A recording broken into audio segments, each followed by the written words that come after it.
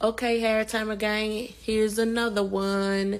This is going to be a root repair. He would like to add locks to his tapered perimeter around the hairline and also do a dreadlock repair and a root repair. So let's get it.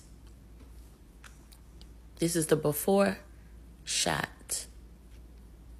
Now here I am installing the extensions around the perimeter.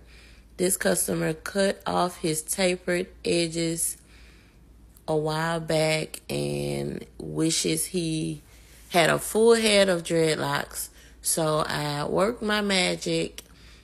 He requested a 2-strand twist style.